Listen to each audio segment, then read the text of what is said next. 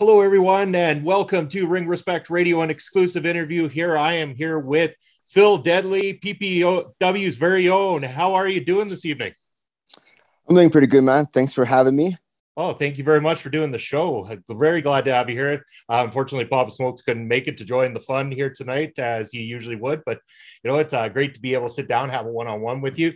We've gotten to know each other a little bit over the years, working together behind the scenes of both Prairie Pro Wrestling and High Impact Wrestling as well. But I thought I'd take this opportunity to sit down and just get to know you a little bit better and let everyone else get to know Fil Deadly, get to know where your whole story started. So just kind of wondering, where did the Fil Deadly story start? Where were you born, raised, and when did you first become interested in pro wrestling? Well, I was born here in Saskatoon.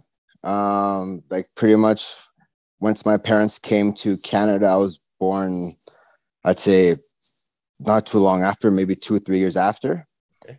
And as for when I started watching wrestling, I have no idea. I just always remember watching, it was always on.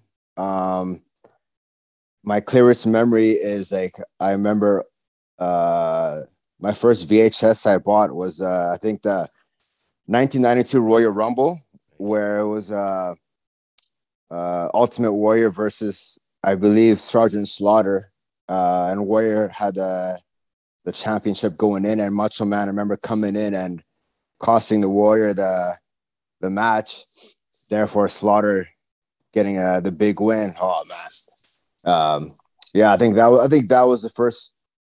I think the first wrestling pay-per-view match that I've seen that I actually remember. I don't know when exactly I started watching it. Yeah, just one of those things that was always on. Yeah, it was always on. And I remember one time my dad told me a story that he asked me if I wanted to go to the SaskTel Center to watch.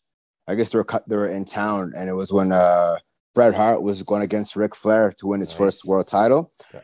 And he asked me, do you want to go? And I'm like, oh, is Ultimate Warrior going to be there? He's like, oh, I don't think so. No, I'm good, Dad. And then yeah. I remember being at that show myself too. So you definitely missed out. yeah. Like I was a huge Ultimate Warrior fan. Like I think he was probably the person that got me into wrestling. Just like the whole everything, like the look, like the long hair, like the cool tassels, that guitar entrance. I'm like, oh good God, man, like you know just like a rock star. Exactly, yeah. And so I think he was the first wrestler that I gravitated towards to growing up. And then as I got older, like the Shawn Michaels, like the Bret Hart, all that stuff. So I watched wrestling pretty much all through my childhood, and then in high school I looked up wrestling schools like on dirt sheets, and at that time, being 16 in Saskatoon and Saskatchewan in the early 2000s, you're seeing all these schools listed, like the Malenkos had a school, Mr. Perfect had a school, the Dungeon, even though that was in Calgary. To me, that was like a million miles away from a 16-year-old, Yeah. And so as I went through high school, I still watched it, and then I was I think towards my senior year, I found a local promotion in the city here, Pro Outlaw Wrestling. And I asked my parents, my mom, if I could be a wrestler, and she just had a heart attack. Yeah. Thing is with there's a joke with immigrant families when all they want their kids to do is doctor, lawyer, engineer. Those are the top 3 professions that they want you to be in. And when I said wrestling, it was she had a heart attack. Yeah. Yeah. You always got to surprise the parents a little bit every once in a while. Oh yeah, I know. Yeah. And so it's just like, oh, when you're done school, whatever, like you can do whatever you want. And then I turned 18 and then she was like, no, you're not doing that. No. Yeah. And Yeah. it seemed like less of a fad at that point. Oh yeah, exactly. Yeah. So And then, no, go ahead. oh no, I was just going to say, and so from there, that would have progressed your interest. You took up the training then at that point. No, so like I guess like after I finished high school, I kind of like just stopped watching it. Like I kind of just turned into more of a casual viewer. Like I think the last big angle that I remember watching before I kind of like dropped off was like the whole invasion angle. Oh yeah. Remember that? Yeah. So kind of after that, I kind of stopped watching. And granted, like at that time, I just turned like 19, so I was busy like partying, like living that bar star life. And so I had like other priorities than watching like Monday Night Raw, if you know what I'm saying. Oh yeah. Yeah. No, I was there too. And so, you know, then as I got older, I just kind of stopped watching it. Like my other passion besides wrestling was music, actually. And so like I was trying to pursue that. Like I was trying to be an audio engineer, so that would be like mixing and recording bands, like their audios, so like vocals and instruments and all that stuff. So like I moved to Alberta to work on the rigs to save up a couple money, and I was going to go to Vancouver and pursue music. That was my goal. And so I lived in Edmonton for a couple of years, and by that time I heard about Lance Storm School, but I had no, I guess, interest in kind of like pursuing wrestling. Cause I was happy doing music. So I was like, if I couldn't do wrestling, and no,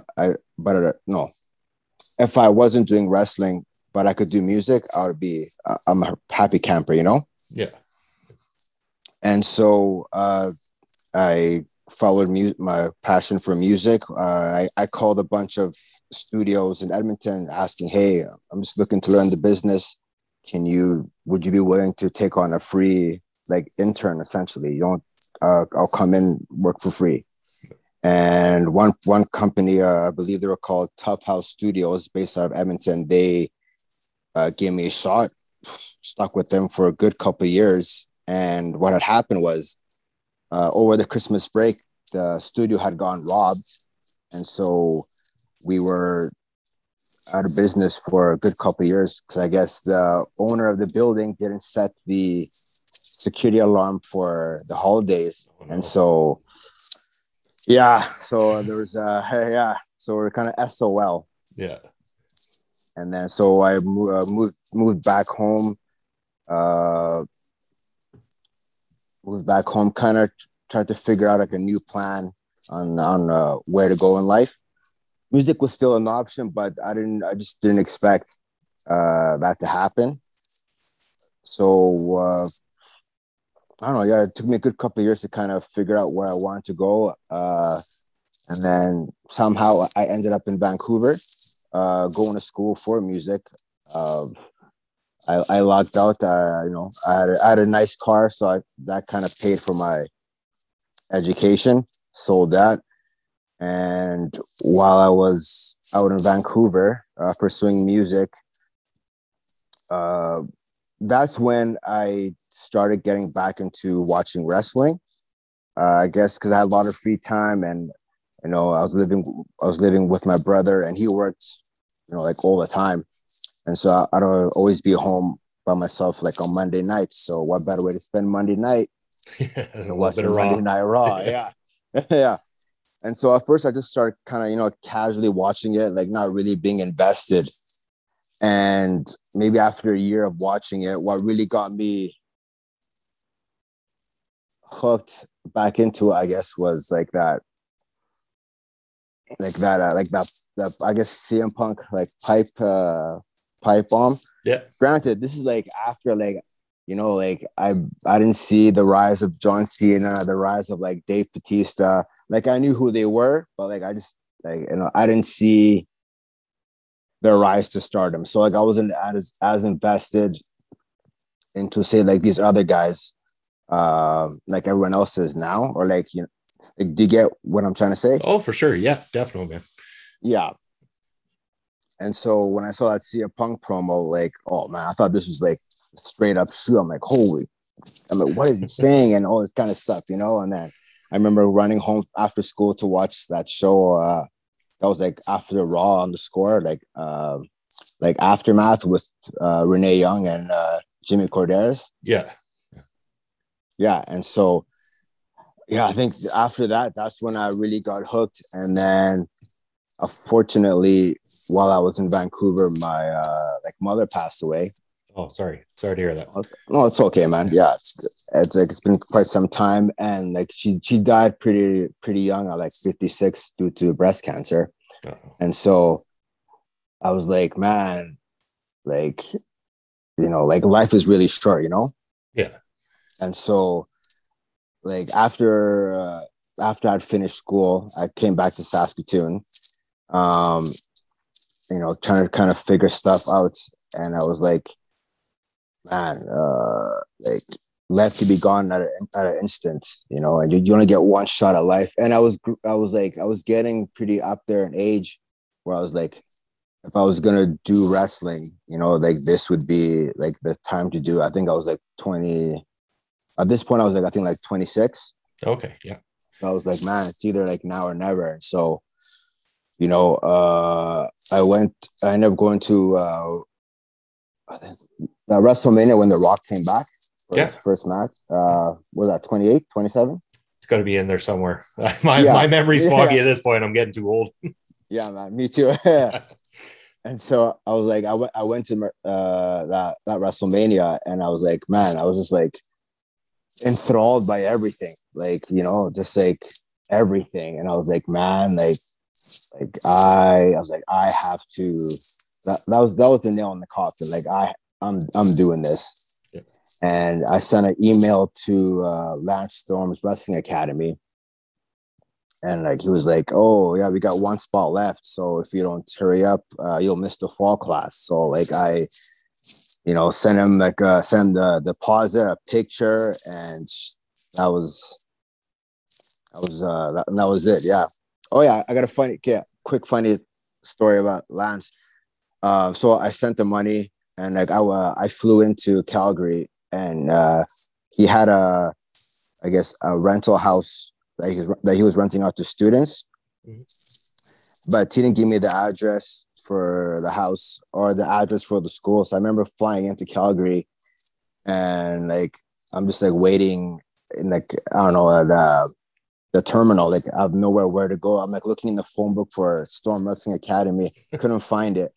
Then all of a sudden I see like this guy coming out wearing nothing but like Under Armour, looking like he's modeling for a Sports Check magazine. And I just see this big jacked bald guy like walking towards me. I'm like, oh. And then he's like, and like I knew who he was, but like I don't know if he was there for me or just for like something else. Yeah.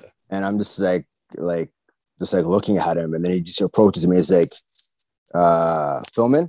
He's like, yep. Come on with me. Go, oh, okay. And then, yeah, that's it. Yeah, that's it. Oh, that's pretty good. Yeah. So how was the experience being at the Lance Storm Academy? What was it like there?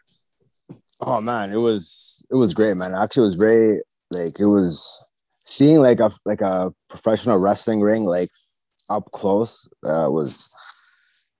Was like holy. I was like, holy man, like this is like I've only seen this thing on like TV, you know, like on Raw, Nitro, you know. So I'm like just seeing that like up close, you know, like seeing like a Fed ring right there. It was just like I was like a little kid, you know. Yeah. Yeah, it's almost surreal when you actually get up that close for the first time ever and experience it. So. Oh yeah, it was. And like I remember that the first day of training was just nothing but like just cardio drills, and he warned us, you know, like, oh, so tomorrow I got everybody have a light breakfast, trust me. So, you know, I'm like, oh, I think we'll be good, you know. And so like, you know, and like maybe, man, like after like the first round, man, like I've honestly like felt like quitting. I think that was the only time I actually like felt like maybe I'm not cut out for this. Just like this, the cardio, man. And like he said, that the number one rule is whatever you do, don't puke in the ring. Yeah. And like I think one person didn't make it out of the ring, and that was yeah.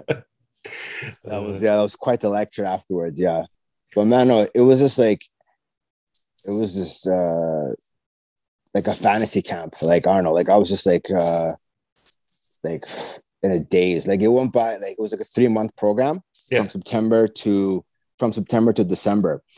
And honestly, like looking back, it went by so fast, just like in the blink of an eye, you know, like 5 days a week. It was probably one of like the funnest things it's just that process. Like, you know, like looking back, like, you know, like going to train for wrestling with like Lance Storm, someone that you watched on TV, like growing up, you know, like somebody that I have like a childhood connection to, you know. And this guy's like your teacher, like your instructor, your friend, my landlord at the time, because I was living at his house, so like his rental house. So yeah, it was crazy, man. Yeah, big Lance Storm fan myself, so I can understand how starstruck you'd have to be. So but from there, did you continue to wrestle in Alberta after that, or were you right back to Saskatoon shortly after? Yeah, so after the training with Storm, I came back to Saskatoon. I had really like no idea how to get bookings, but there was a guy there that I was training with. He was already an experienced guy and a tremendous guy. His name was Kamikaze. I don't know if you ever seen him. He's done work for High Impact Wrestling, so I don't know if you ever seen him. Didn't cross paths with him personally, no. Yeah, but no, this guy is probably like the nicest guy I've ever met, like in this business so far. And like, I don't think you'll hear a bad thing about him. Nice. But he helped me get my first booking for Gold Dragon Wrestling out in Moose Jaw. Yeah, I'm familiar. Yeah. So, no, go ahead. Oh, I was just gonna say, I was familiar. I think I can't remember the dude's name that owned the company, but I spoke to him on many occasions myself too. Oh yeah, I think guys, I think his name is Jan Armstrong. Yeah, there it is. Yeah. And so I had my first match with them. My first opponent was a guy named Blake Broadway. The match is probably like every first person's match, just the drizzling shits. A little rough around the edges. Oh yeah, I asked, like, before having my match, I emailed Lance, hey, I'm having my first match on this date, like any like quick advice? He's like, yeah, just get in and get out. I'm like, okay. Yeah. So, but sorry. No, you go ahead. Sorry, I interrupted. So. No, I was gonna tell just like after that, there's a funny story kind of like after that event for Gold Dragon. We went out for wings at this famous place in Moose Jaw. I think they're called like Deja Vu or something. Yeah. And so, okay, so we go there, we order like our wings and whatnot, and like I asked for the bill, and the guy's like, Jan, the promoter, he's like, oh, just don't worry about it for right now. I'm like, oh, okay. So then I'm assuming it's paid for. So I leave. So I walk out, I leave. And then I leave. And then I think maybe a couple hours later, one of the boys like messaged me on Facebook. He's like, hey, Phil, why'd you do that? I'm like, what do you mean? Like the dine and dash? Like, what do you mean dine and dash? Deja Vu, like your order. No, I was like, yo, I asked him. Oh no, I asked for the bill. I was going to pay. Jan said, hey, don't worry about it. Me being naive, I guess. Oh, don't worry about it means I got it. So I walked out. I'm like, okay, I gotta drive back home. I work in the morning, and so I leave. And it's like, oh no, Jan was hot. Like, yeah, you have to pay your bill. The boys were hot. And I'm like, oh well, I guess like I never got booked afterwards for them. So I don't know. Yeah. So you're back in Saskatoon. When did I guess HIW come about? HIW, I just messaged them. I believe at the time I was talking to a person named Charles Hayes, I believe. And then at the time when I first joined HIW, like they were going through changes. So King Cash, she was coming into ownership. So I sent them an email talking to one person, and then when I came to the show, I was talking to a different person. But my first match with them, it was like in January. I was with Jeff Tyler. Okay, yeah, and it was I don't know what it was. Probably was what it was. I don't know. Yeah, it's so long back, but yeah, like man, and like that ring was like the first, I guess, indie ring I had, because like when I went with Lance's ring, I thought all rings were the same, like kind of built the same. So Lance's ring, it's like it's a feather ring, so it's like it hurts, but it's like it's fine, And then when I went to Gold Dragon's ring, their ring was it was all right, it was fine. And then when I went to HIW, to their ring, and like that first bump, I was like, good God, man! I was like, oh, that's and like. And then I think I was talking to somebody was asking me, so how'd you like that ring? And I'm like, oh, like, what do you mean? It's like, it's not like Lance's ring, is it? I'm like, no. So you spent some time in HIW, of course, former HIW tag team champion as well, too. What was that experience like, getting to be a part of what I would say a legendary tag team in this area of Canada? It was great, man. I had a great run with Kid Chocolate.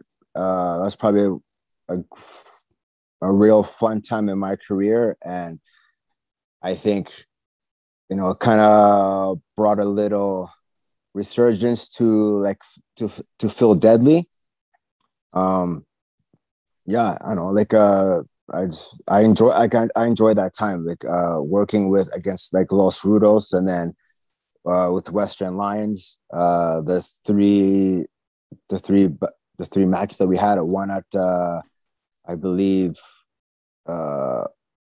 Spring Meltdown, and then at Battle Arts, and then like the following month at Wildside. So yeah, no, I wish it was a bit longer, but obviously there were some things going on in the company that kind of maybe stopped it from going further. But I had a great time doing the whole Death by Chocolate. Hope we cross paths and can do another run. That would be great. So as you were saying, obviously a little bit of difficulties within HIW, which inevitably led to the closing of HIW. Before the approach from Prairie Pro Wrestling, how aware were you that there was going to be something else that come into Saskatoon area? I did hear about it, about a potential another company coming in. When they reached out to me, I believe it was for that. I think for that first like food truck wars. I think when they contacted me about that, I was honestly happy that there would be another promotion in Saskatoon. Maybe I was worried about how it would work. I don't know if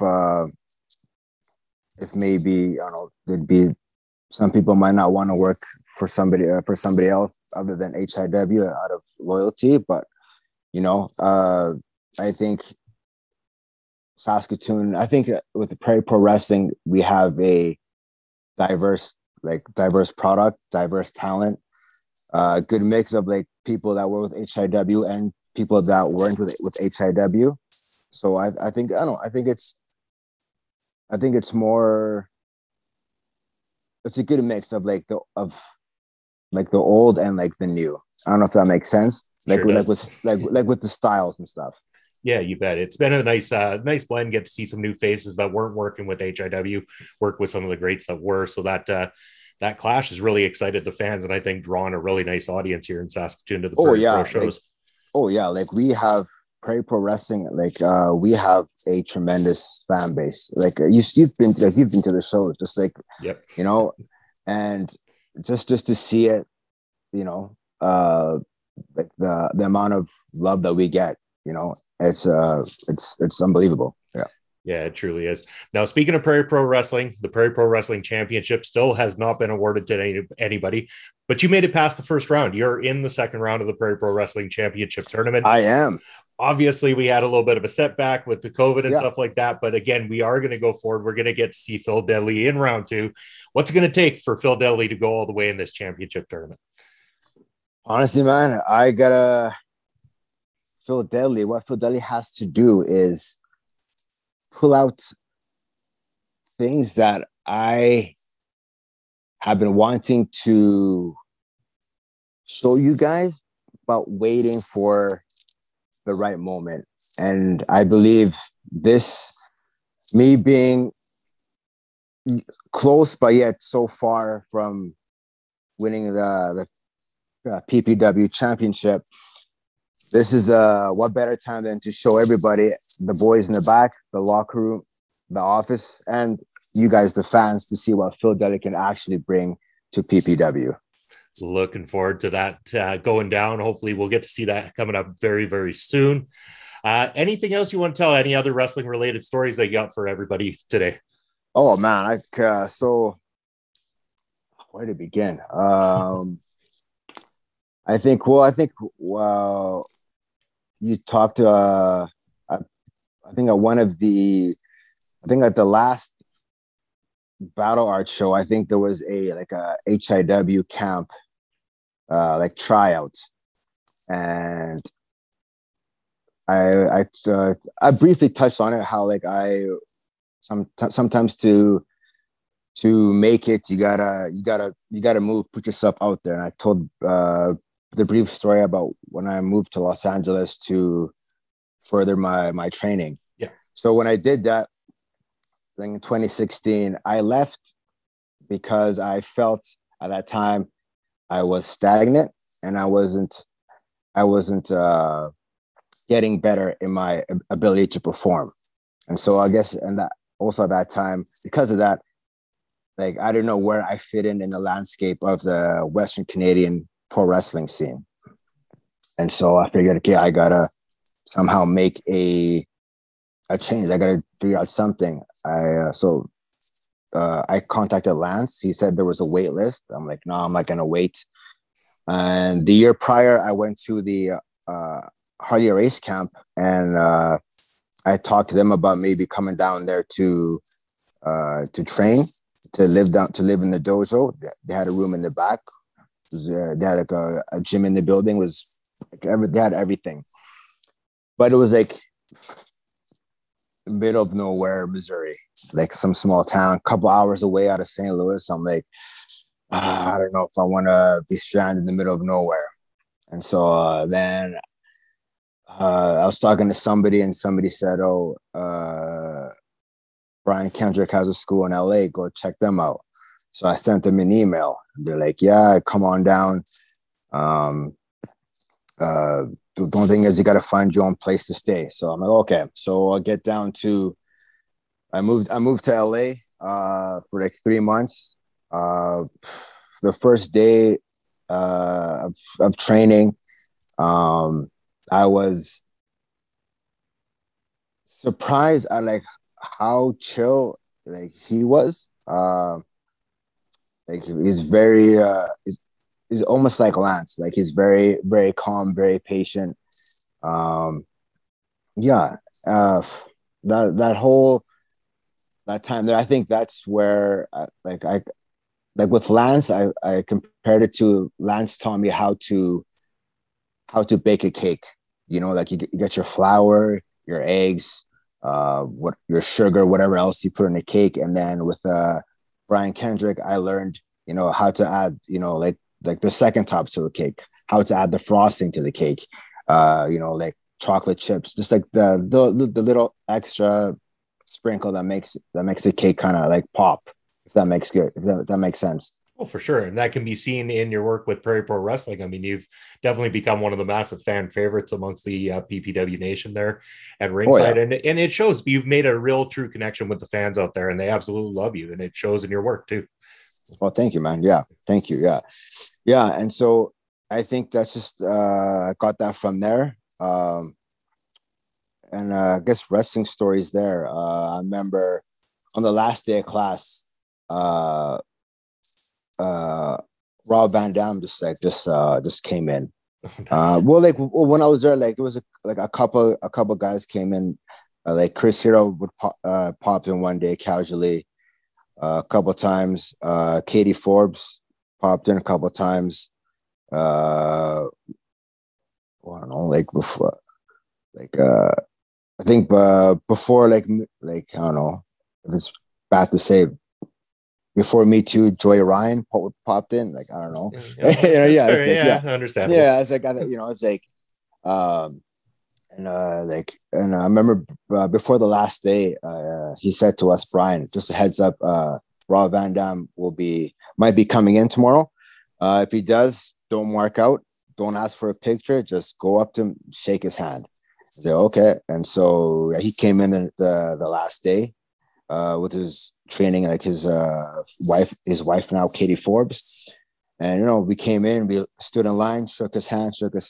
And then guess what happened? So was that one guy in class, yeah. Ask. He asked for a picture. And it's surprising, like Rob, he didn't blow up or anything. He just said, no. And then Brian just saw this, like we all like just turned to Brian. We just saw like his that look in the eye where your parents when your parents say, like don't touch that, and then you touch it and then they give you like that look. Yeah. But no, like he just came in one day and just kind of took over the class, and like I don't know, he was just telling us, like tips about wrestling. I don't know, just things that would help you become a better performer. Yeah. All right, man. That was a long time ago. I'm just trying to remember. Yeah. Yeah. I got yeah, man, not so much. Yeah, another one. Yeah. So my first show in LA, it was for this promotion. I guess is where Bailey used to train at. Okay. And so I go there and I'm working this guy. His name was Devin Danger. Then I'm like, oh man, I can't use Fil Deadly. Like we can't have a Deadly and a Danger going against each other. It's like it's gonna mess things up. So I actually like debuted like a new character that I've wanted to kind of at least bring out once at a show. His name is Jerry Curl, and at this time I only had like maybe 3 years experience, and so I go to the show. I give him a promo picture, and he's like, "Hey Phil, you're in the main event." And I'm like, "What?" He's like, "Yeah, you're." Like at that point, like I shouldn't be in the main event. Like I can be honest with myself. I shouldn't be in the main event. I shouldn't have been in that main event at that time. And so, like me and this guy, whatever. He's like, this guy is normally I guess a heel, but he's I guess he's like, yeah, I'm gonna be a face. Just call it out there. I'm like, and so like I go out there, and like we danced a little bit. Then I go outside. I saw jaw jacking like with this guy in the crowd, and I get counted out because I'm so like just talking trash to this guy, trying to get heat that I lose the match within the first 10 seconds because I get counted out. And then once the ref rang the bell, I was like, oh my God. And so like I'm looking back, and the guys just give me like a look like what are you doing? And so like we get back in the ring, and then luckily like I guess like the referee, not the referee, the GM of the show came out and just said, "Hey, we're not gonna leave the fans like this. Please start the match." And the match was just trash. It was just oh man. Yeah. Things happen. It was oh no, like like it was like I was laughing at it. Like looking back, like I was just it was just hilarious. Like it was just hilarity. It was just like, yeah, it was just everything that could go wrong like went wrong. So it was just yeah. Yeah. Sorry, man. Yeah, dude. No, it's all Yeah. good. All good. Yeah. But if I'll end with one last question anyway. If you had one opportunity to wrestle anybody that you've ever been a fan of, doesn't matter who it is, who would that be? If I could wrestle I'm sorry, say that again. If you could wrestle anybody throughout history, if you could have a one-on-one matchup, who's your dream match? Oh man, I don't. That's so bad. Putting you on the spot. No, I think that's I'd say the people, I guess, well, like to make it for like the people that have, I guess, helped me in my career. I'd say these guys. I'd say like in an actual match, non-training match. I'd say Lance Storm, Brian Kendrick.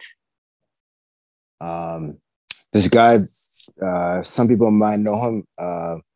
They might not. When I was in Mexico last year, I was training with this guy named Chessman. Okay. Yeah, he works for AAA predominantly. He trained Taya Valkyrie when she came to Mexico.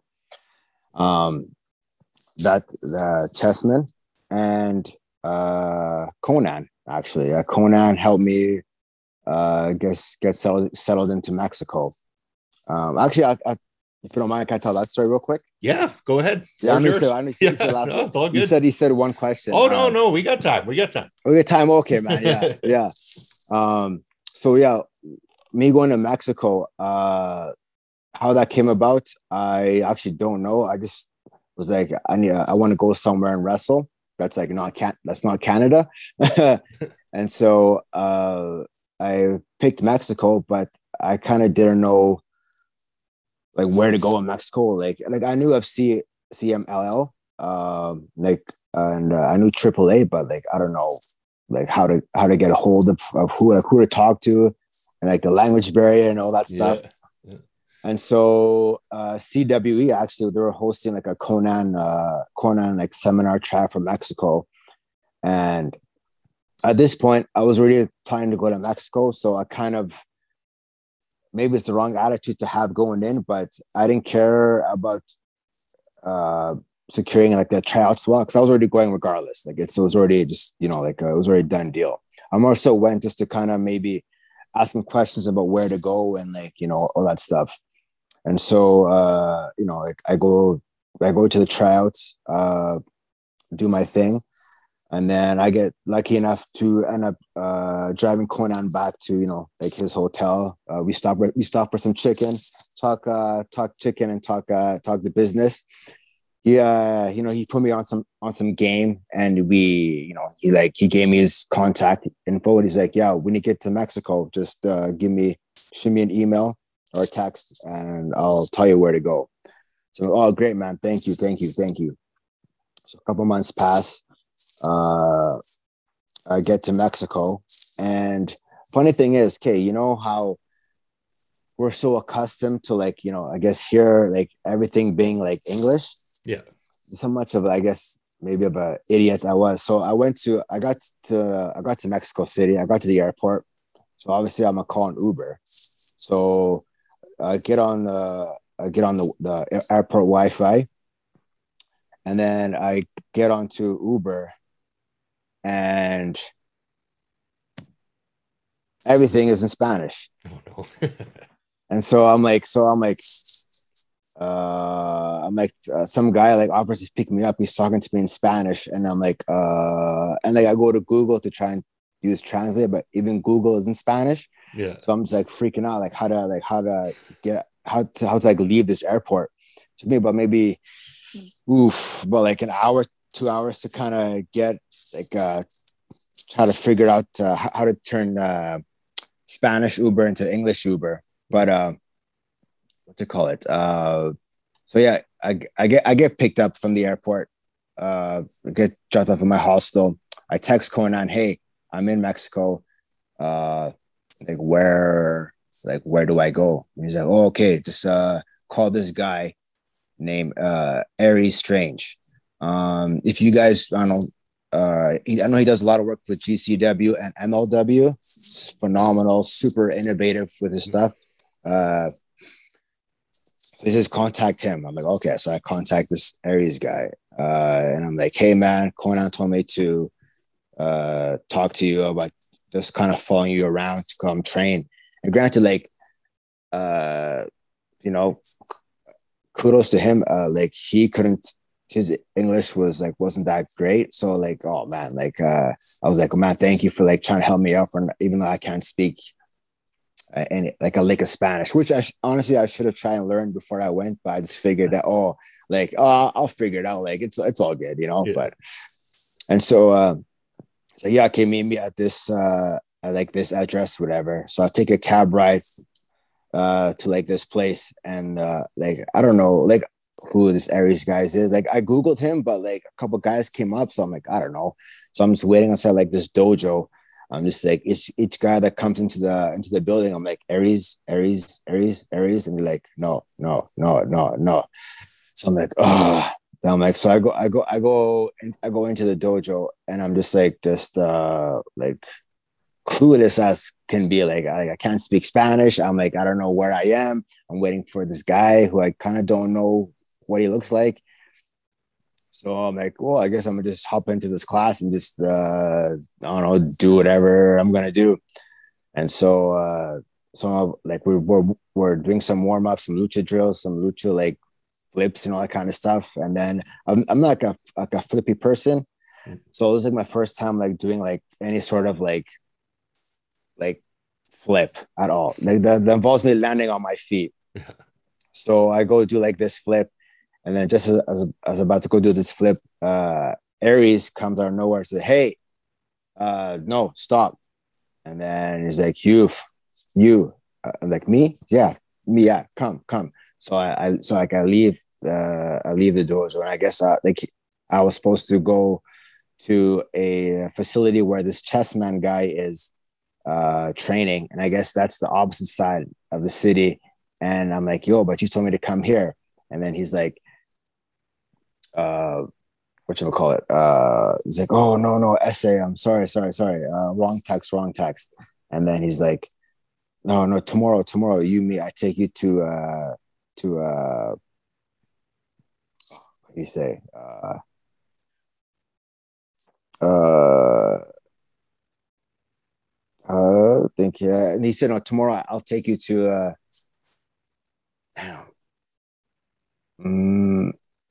anyways, I forgot what he said, but anyways, yeah. Anyways, he ended up taking me to Chessman, where I started training with in Mexico, and then I pretty much just kind of stuck with this Chessman guy the entire time I was there. Unfortunately, like for my second day of training, I sprained my LCL, so I couldn't really actually wrestle in Mexico. Like I had like one match, like a 3-on-3 match.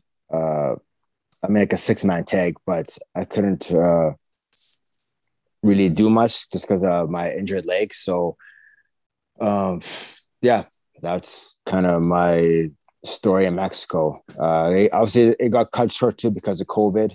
You know, came back home thinking that just like everyone else, it'd be over within a couple months, you know, and then guess not, but yeah, we are 19 months later. 19 months later, yeah.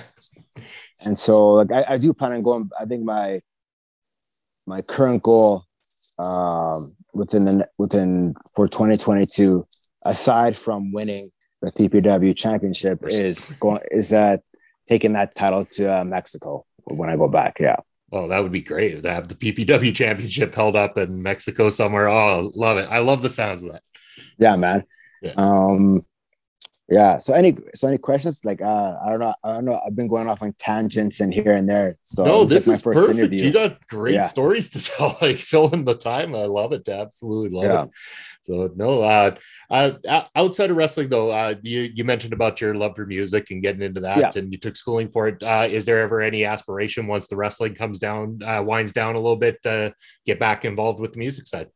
Well, like when I stopped music because I think like I was doing it for about 5-6 years, and just one day, honestly, like the fire just went out, and like I tried forcing it. I just had no desire to touch anything like music related.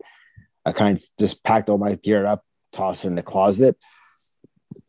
Because music is one of those things, man. It's like, like sometimes I remember it would take me maybe like I would spend like 8 hours just trying to mix like this one drum just to get like the right sound. And like it was just so time consuming. I think that kind of burnt me out from it. But like I'd say in the past year, 2 years, like the urge has been coming back a little bit, like to try to maybe dabble a little bit in it. Like I sub all my equipment, all my mixing boards, my speakers, my little toys and stuff. Yeah. So I think I will get back into it, not necessarily after wrestling, but maybe turn it into a hobby as opposed to make it as a career aspiration. For sure. Yeah, man. Yeah, it makes a lot of sense. So yeah, but yeah, that's really kind of all the questions I have. I mean, you really filled the time perfectly, telling great stories. Like this has just been absolutely awesome. So glad that we got to do this. Before we do wind up, though, is there anywhere on social media, anything like that you want to plug right now, where everybody can find you? Yeah, man. I'd say my Instagram, Fil Deadly, so all one word. Twitter is Fil Deadly as well. I have a Facebook, Fil Deadly, but I don't really use it. So you're better off just to maybe get at me on the Twitter or Instagram. Perfect. That's wonderful. Well, I want to thank you once again for being on the show today. It has been an absolute blast. Looking forward to seeing you again at the next Prairie Pro Wrestling show and hopefully watching you rise to the top, hopefully grab that championship and be able to take it down to Mexico with you on your next trip. So thank you again, Phil, for being on the show. Appreciate it, man. Thank you. Thank you, Bobby. Time. Maybe next time we can have Papa Smokes on. We can do a three-way. That's right. I'm sure he'd have a ton of questions for you. So thank you for joining. Appreciate it. Thanks, Bobby. Yeah.